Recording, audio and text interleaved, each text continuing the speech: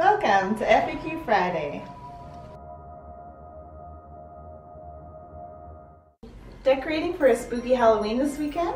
Don't forget to carve up your pumpkin. Not only are they an all-natural decoration, but they can also be turned into a tasty snack. Pumpkin seeds can be roasted separately with salt or other seasonings. The pumpkins themselves can be turned into pies, muffins, or savory soups.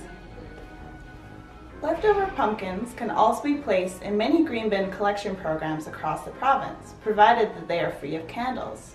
If you do not have a green bins collection program, many municipalities compost pumpkins along with yard trimmings at local landfills or transfer stations. Give us a call for more details.